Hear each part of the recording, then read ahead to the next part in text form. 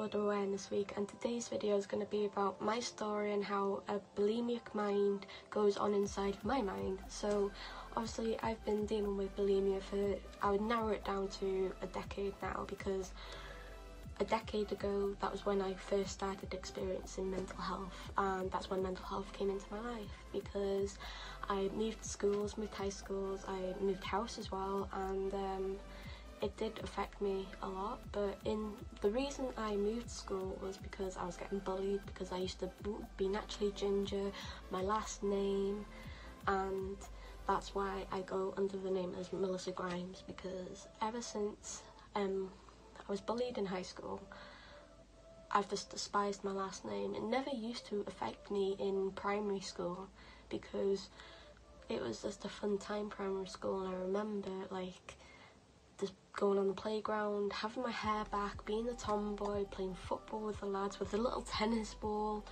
and I used to love that. But then when I got to high school, all that changed, and it was a really big difference for me, because being a tomboy in high school, I never used to wear a bra. So yeah, people like made fun of me, so then yeah, I started wearing a bra, because then I like hit puberty as well, I guess. So started wearing a bra, and then periods came into my life. But then when I moved high school, because I stopped eating because of people bullying me for that reason too, I stopped eating, I reduced my calories, I was borderline anorexic, because my BMI went right down. And this is just a big video for me, so I wanted to do this to spread awareness, and because Eating Disorder Awareness Week is very close to me and I relate to it a lot, and I just want people out there not to go through what I did, because no one deserves to do that, like go through it. So what I've done is a plan again. Like, I have to plan out my videos, otherwise I lose track of what I'm going through, where I am at. So what I've just started off with was where it all started, how it started. So that's the first step done. So the next step I'm going to go on to is how it affects me in my daily life, and how it's affected me over the past decade. So yeah, if I keep on looking at this, that's why. So with the bulimia nervosa, I didn't really deal with that until I moved high school, because I discovered what bulimia nervosa was. I only knew what anorexia nervosa was. So when I discovered what bulimia was, I can't remember like what my first encounter with coming to bulimia with. I just remember when I moved high school, I would always come home maybe 6 o'clock in the evening. I would make a big bowl of pasta with gravy. I know some people hate the thought of that, but that used to be like my main meal, and I would put cheese on it and I would binge on that. The bowl was so deep. I would just go to my room, watch PewDiePie, I remember that, and just have a big bowl of pasta with gravy, cheese and broccoli sometimes, and then go to the toilet. And then my parents found out what I was doing, so they referred me to CAMS. No, I was referred to CAMS when I moved high school, because they noticed a difference in what, like, my behaviour and everything. I kept on going to my room. Like, normally I would sit downstairs with my parents and spend time with them, but it just all changed. And when that changed, then they referred me to CAMS, and then ever since my first encounter with a therapist, I've just been so intrigued about what they have to do and how much help they give, even though some parts are like awkward and sometimes you just feel like you're not getting the right help, but you just gotta think about what them people have done to get to that stage, and that's where I want to be in the future. So yeah, I started having the bowl of pasta every day at 6 o'clock. It was a set time, and then my confidence just went down and I stopped going out to play with friends. because I always used to go out, I always used to go down to the bottom field, and there was like a big dip that went down, so when I had my bike or my scooter, I used to ride down that hill. It's fun. But when that all changed, my confidence, it just went down. I didn't socialise. When I went to school, I just came straight home. Sometimes I missed school because I didn't want to go in because I was afraid of what would happen or something. But when I moved high school, that all changed, and ever since I moved high school, that was the best choice I have ever made. So and there was this one girl that always stuck by me, Nicole, which I hopefully will be doing a video with in the next couple of days, I think. So yeah, thank you to Nicole for doing that. Even though we've had our ups and downs, she's always been there. She understands me and she accepts me for who I am. And even though we do have our ups and downs, what friendship doesn't? So she is a really close friend of mine, and I class her as family.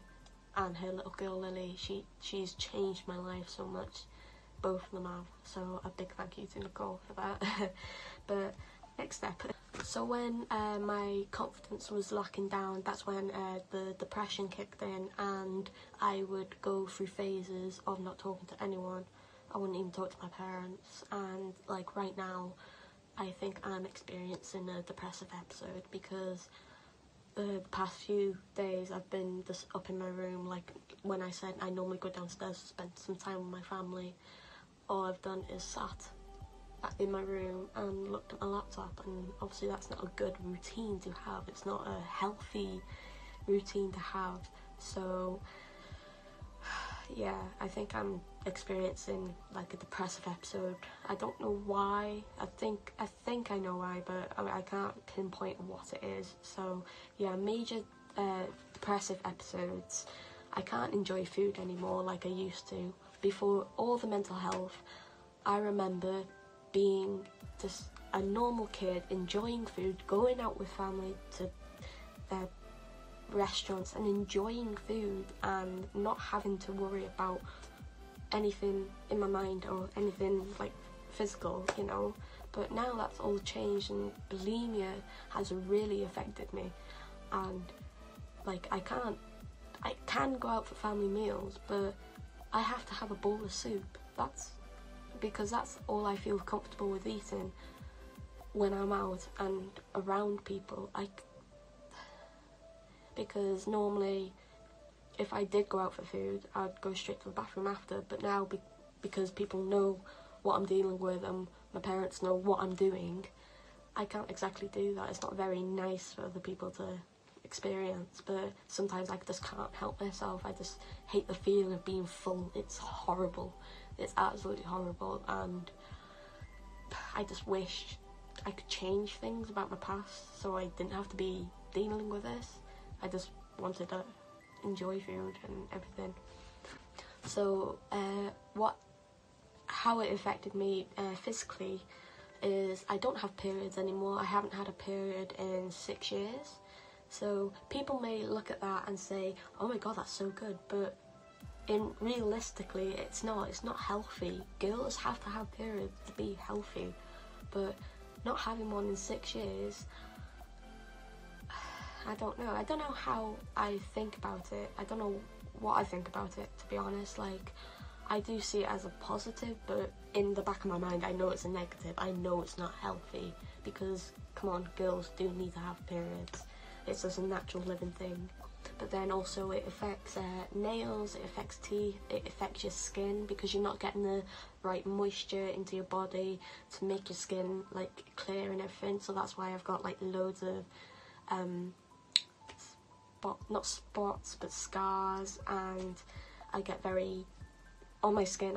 I always look in the mirror and I'm there just trying to get everything out my skin, because personal hygiene for me is a big thing. But some days, like when I have depressive episodes, I don't want to go for a shower. Normally every day I go for a shower no matter what, but sometimes it just gets to me and I just want to lay in bed all day. And that's another one that comes to it, is tiredness. So when you're not getting the right nutrients, I said it right, I think, nutrients into your body, that makes you feel tired all the time, weakness, and you lose a lack of motivation, and it's affected me because I don't have a job now. I don't go out at all. The only time I go out is either with Nicole, or if I'm going out with Dad when he's working 4 on 4 off, and we go out in the car and drive, and I love just sitting in the car having music on and just looking out the window. It's just so nice, and like, I don't know, I just like it. But when he's in work and I don't know, I just don't want to talk to anyone. I'm here in my room 24/7. So yeah, but with the job thing, that's when the seizures came into my life, because I think the seizures had to do with my bulimia. I can honestly say that's what I think, because I'm not getting the right nutrients and everything into my body. It affects the brain.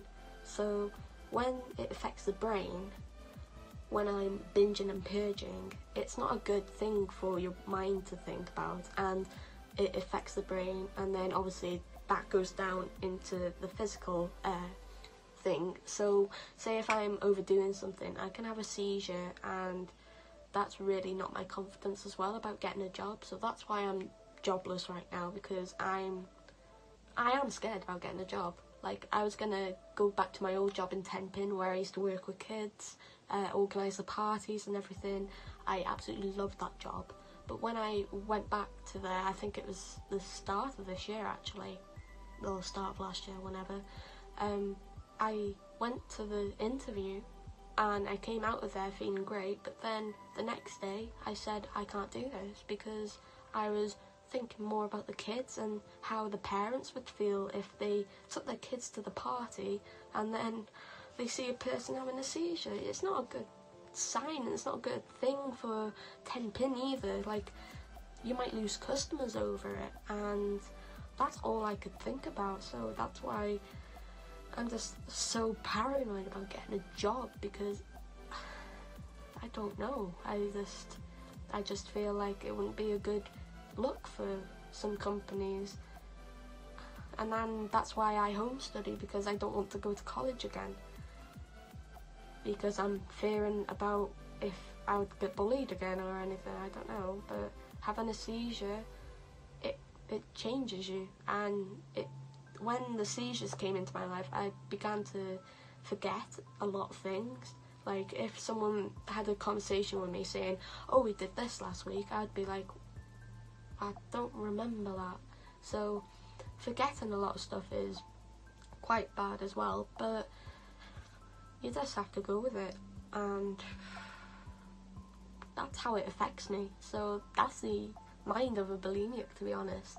So what I might do is do 2 separate videos on what my binging does separately. So yeah, I might do that actually. So that was today's video. That was the mind of a bulimic, how it affects me and how long and how it all started. All my links are down in the description. If you need to talk to me about anything, please just reach out to me and I'll get back to you. So I'll see you tomorrow in tomorrow's video, and yeah, have a good day, have a good night, and have a good sleep, because sleep is essential.